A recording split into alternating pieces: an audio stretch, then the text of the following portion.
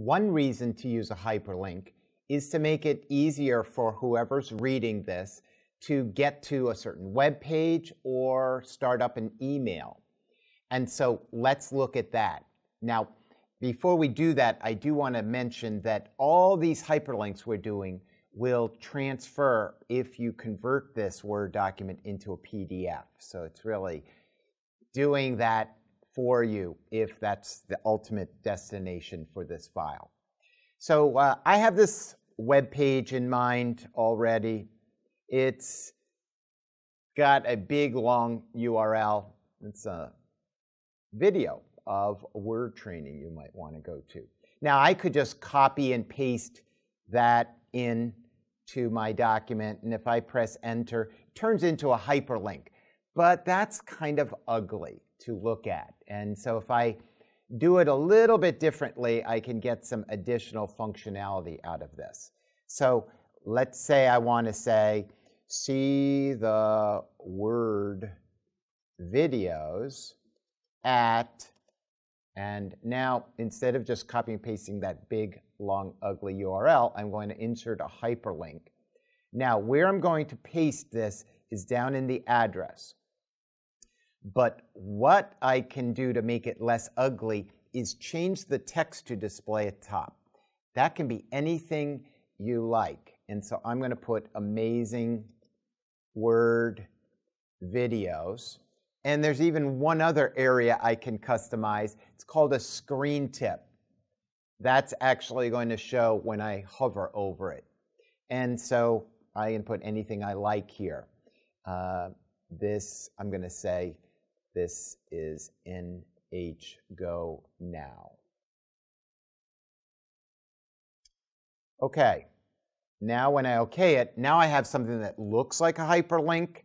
It's not that big, long, ugly. It's very descriptive. If I hover over it, I see my little screen tip. This is NH Now.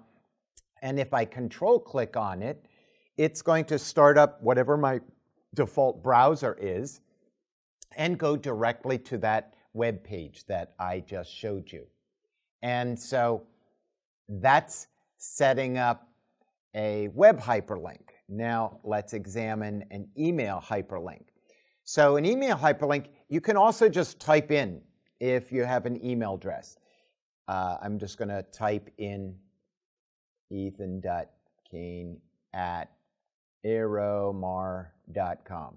Well, if I press enter, I get something that looks like a hyperlink, and if I control click on it, it's going to act like a hyperlink. It starts up an email with Ethan's address already in it.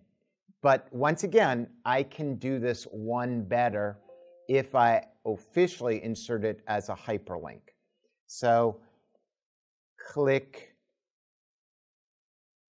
here to email for more information about Word videos. And I am going to add a link, but this time it's going to be for an email address. So I have to click on email address. I have to put the email address in there.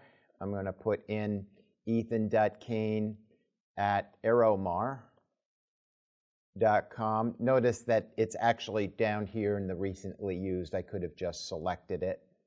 And the subject, well, this is how I can make this even better. I can put in a subject, Word videos. Now, text to display at top. It's going to actually be pretty ugly if I leave the default in there.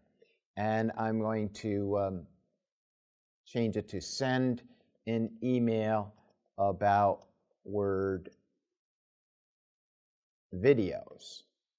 And if I want a screen tip, I can add that as well. It will go to Ethan Kane.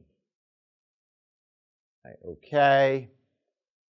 And now I have something, again, that looks much nicer, much friendlier. If I hover over it, I get the screen tip. It will go to Ethan Kane. And if I control click on it, it starts up this email with my subject already in place. A lot classier.